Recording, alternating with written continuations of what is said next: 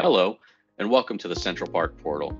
Today we'll be going over the Ticket Hub and how to submit a ticket via our Central Park application. To begin the process, you can select Submit Ticket, Hardware Ticket. Here you will identify which asset you're looking to submit a ticket on. There's a couple of ways you can approach this, simply by going window by window to locate the asset that you're wanting to open a ticket on, or using the above filter options, whether it be serial number, asset tag, or host name. After you selected the asset, now you will designate who will be the point of contact for your service request. As you can see here, there are 3 opportunities to enter contact names: an on-site contact, a technical contact, and a coordinating contact. They can be all the same, however, we do like to recommend that as many contacts be made available as possible to expedite your service request. Now, there are a few options on how to select a contact name.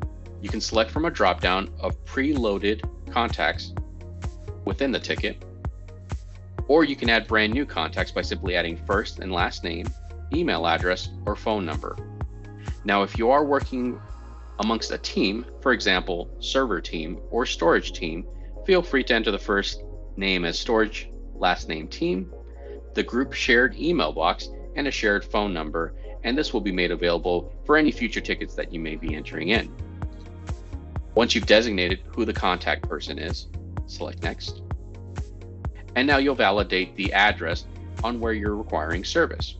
It's always good to double check this information just to make sure that our system is correct. Also, if there's any unit number, suite number, building number, or floor number, that will also be crucial to make sure that our engineers or any parts that may be shipped out are arriving at the correct location. Be sure to also include any on-site access instructions, specifically if there are any contacts or security measures in place that our engineers will need to be following when they arrive on site. Another crucial area is shipping location and attention. There may be some cases where we do need to ship parts directly to your site. At this point, you'll want to enter in at whose attention we're going to be sending the part to, any special instructions, perhaps a loading dock that it needs to be left at, or security desk, and same as above where you validate the address on where that part will be shipped to. Once you have confirmed this information, select Next, and now we'll enter in your specific request. The first option here is selecting severity.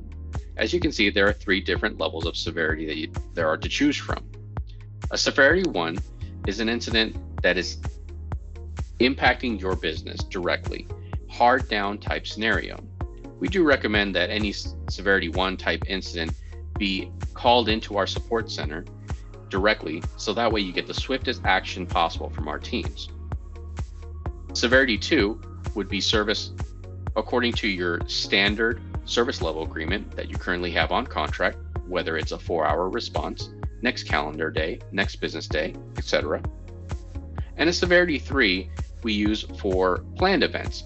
Perhaps there's a maintenance event happening at your site that you would like Park Place to be aware of and prepare for in the event that as systems come back up, any failures may occur.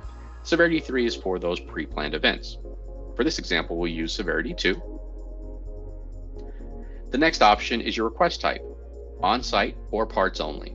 On-site meaning full service, our engineer will arrive to your site with part in hand to perform the replacement, or parts only, where only the part is necessary to be shipped directly to your site and someone from your team will complete the replacement themselves.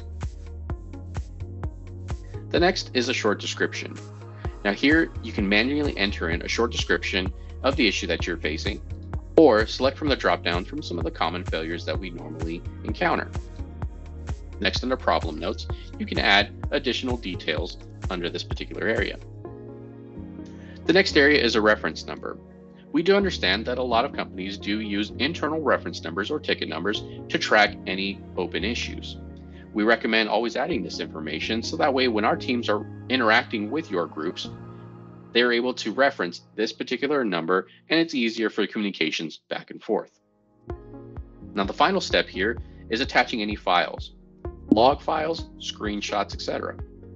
We always recommend having this information available up front as it allows our teams to act on your ticket that much faster. Some of the common items that we do see perhaps delay a service request are log information and screenshots to where our team can truly isolate the issue and make a recommendation on what needs to be replaced or repaired. Please ensure to attach those files here up front. However, if that is not available during the ticket submission process, we'll show you another area where you can add this information. Now, once this information has been entered, hit next, and it will bring you to a final overview screen. Simply validate all the information that you've entered is correct, select submit, and at that point you will receive a confirmation email advising all this information that you have entered, and it'll now enter a queue for our support group to action from there. Now that you've submitted a ticket, let's check on status. Here there's a few areas where you can check their current open tickets that have been open in the last 7 days, and you also have the ability to review tickets that have been closed in the last 7 days.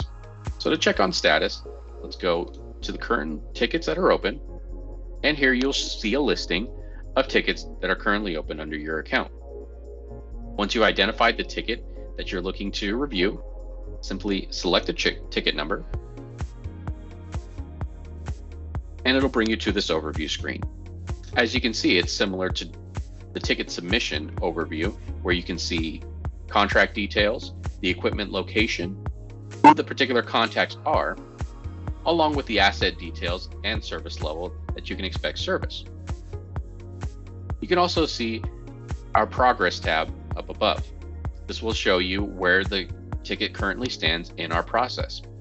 Once it was submitted, what date and time, who opened the ticket, any action plans that may be developed.